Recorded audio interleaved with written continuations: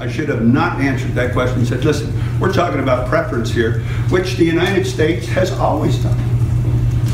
The United States has always made preference for people that were in peril.